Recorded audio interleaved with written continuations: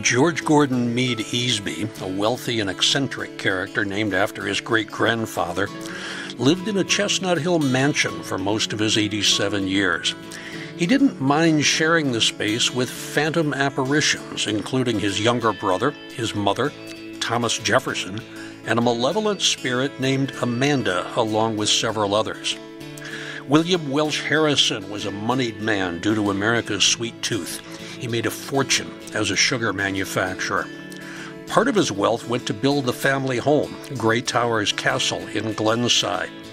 His former home now serves as administrative offices for Arcadia University, but his presence is still felt on the property. Apparently, the castle and other campus buildings are haunted. I will tell you their stories and let you decide about their authenticity on this month's episode of All Bones Considered Laurel Hill Stories, Two Haunted Houses.